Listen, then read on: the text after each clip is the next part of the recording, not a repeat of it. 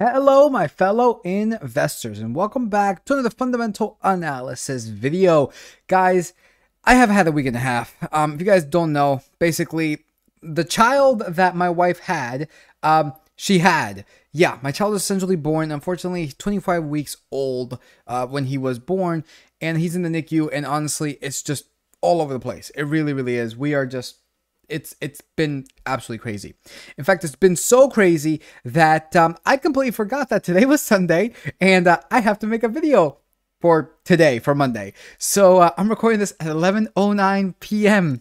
Joy.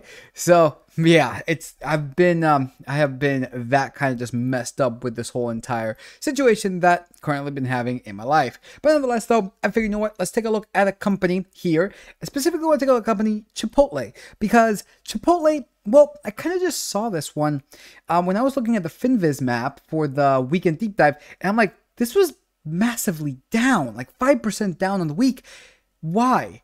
I want to see if maybe when is the good time to buy this thing, right? So we're going to take a look at this company. Make sure to like, subscribe, comment. Really does help with the algorithm on YouTube as well as remote. Make sure to follow us on next time for investing. If you like, join us on Discord. The link is in the description below. So with that said, let's get started with this analysis.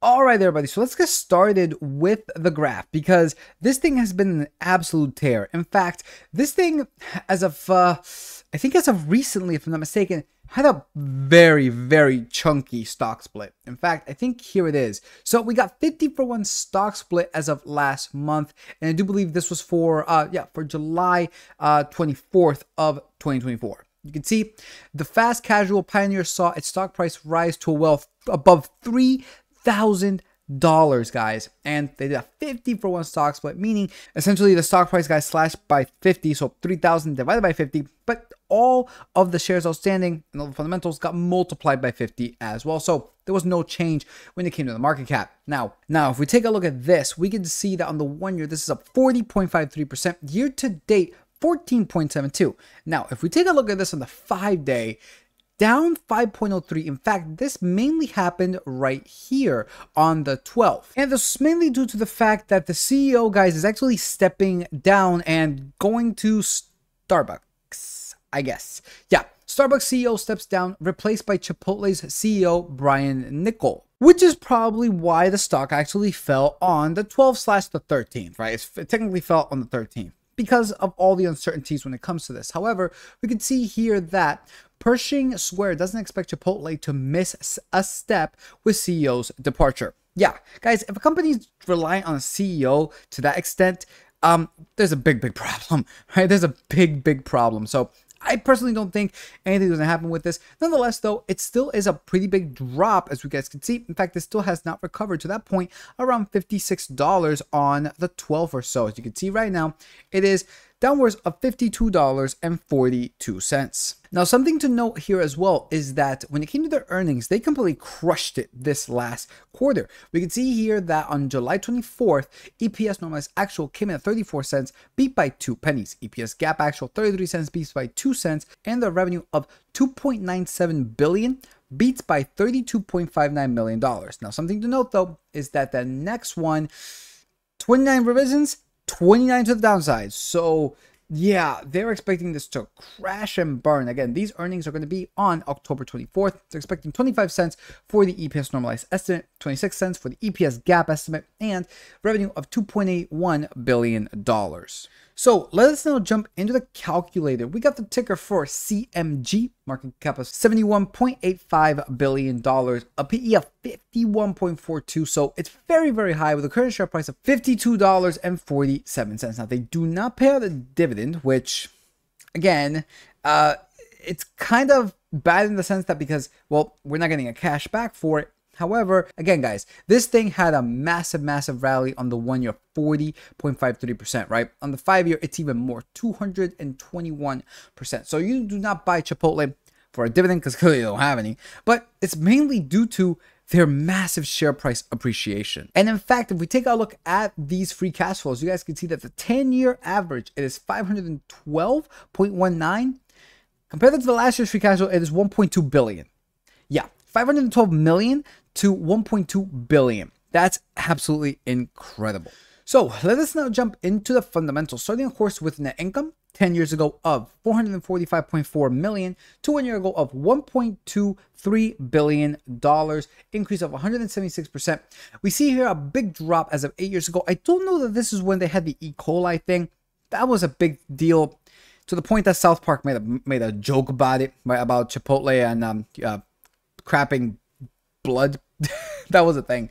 So yeah, I don't necessarily know if this is when it happened, but and you know what, guys, I have to just check this. I just have to fact check this. It actually happened in 2015, so that kind of does make sense. This 8-year ago drop does make sense right there, seeing that this was around the 2015 2016 era. So yeah, that does make sense. But you can see after that it has just been right to the right. It has just been to the moon after that. So that's why I'm going to give it an 85%. Looking now into the free cash flow, we see something very, very similar. You can see here that it went from 429.5 million to 1 year ago of 1.22 billion, increase of 185% with an average of $512.19 million. Again, drop here 8 years ago. It had another drop 4 years ago as well, but I could just attribute that to COVID. So I look at this and I'm like, you know what? I think it's perfectly fine. I'm going to give this a 75%. Now, I could give it higher, but my main issue as to why I'm not giving it higher is because it really is all over the place, right? It really is just all over the place. So I'm a little bit hesitant. 75%, still a passing grade. Looking now at the revenue. The revenue does look very, very good. We got 10 years ago of $4.11 billion to 1 year ago of $9.87 billion, increase of 140.3%. And, well, as you can see here that the only time that they ever went down was during the E. coli thing back in 2015 and 2016. Aside from that, it's just been continuously going up. This is an easy 90%. Looking now into the assets as a reference only, it is increasing. So as the liabilities, though, we see a massive jump right there as of 5 years ago.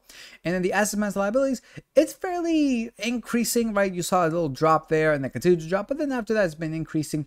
Average total assets of 4.84 billion, liabilities of 2.7 billion, difference of $2.14 billion. I'm going to give this guys an 85%. You guys can see right there. Now, assets minus liabilities. This was good up until 5 years ago where it just crashed, right? Now, they are taking on a lot more liabilities then, or as of then, probably COVID related as well, right? But all in all, not necessarily liking this. As of 1 year ago, it is negative 3.76 billion, and the average is negative 2 billion. I'm going to give this, guys, I'm sorry, a 20%. I do not like this one bit. Now, what I do like is these shares outstanding. This looks amazing. We got see here 10 years ago of 1.55 billion shares. Again, this is after the stock split, okay? 1.55 billion shares to today of 1.37 billion shares, a buyback of 11.6%, guys. Not only that, it's not consistently increasing. Sure, I understand that. But they issue when they have to issue, and they buy back when they buy back. And even though that issuing isn't even a lot either. You guys can see here that they issued during COVID. You guys can see 5 to 4. They did increase it. Then they increased it again from 4 to 3. But honestly, it's not even that much. They basically increased it by like 4 million shares from 4 to 3. All in all, guys, this is an easy 100%. Now, lastly, cash equivalents, they currently hold $806.5 million with an average of $440.46 million. And when looking at the overall grade, it's 79%. Honestly, it would be a lot higher if it wasn't for the cash minus liabilities. You could easily say that that's like a 50, right? So that would essentially make this an 80+% company. It's a really good company, guys, right? It really, really is a good, solid company. 79%, 80% basically. So yeah. But now the main issue is this a good buy, right? Because we saw the price before, it was like $3,000. Insane. Stock split. Doesn't really change the company, though. Doesn't really change the value of the company because the market cap stays the same.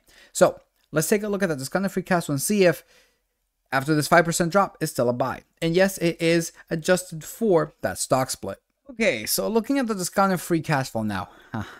Guys, not inputting anything. We got $23 on the dot, and then adjusting for debt, $21.55.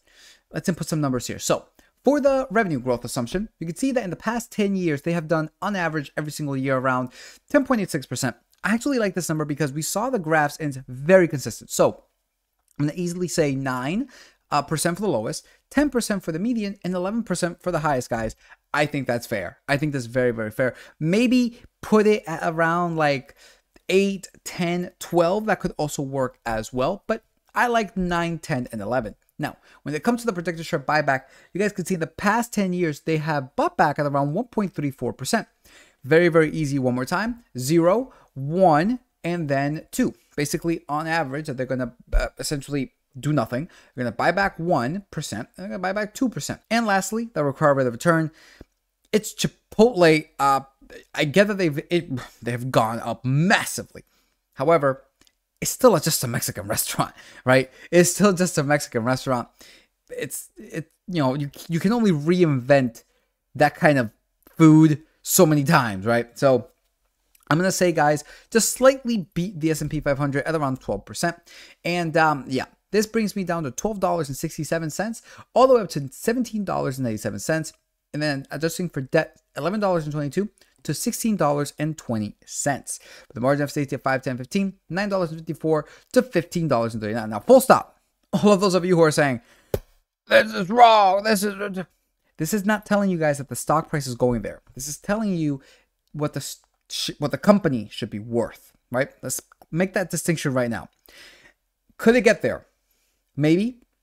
You could have a Generac kind of scenario, right? For all those of you who do not know, Generac, $400 down to sub 80. I think it was like sub 80 last year or something like that.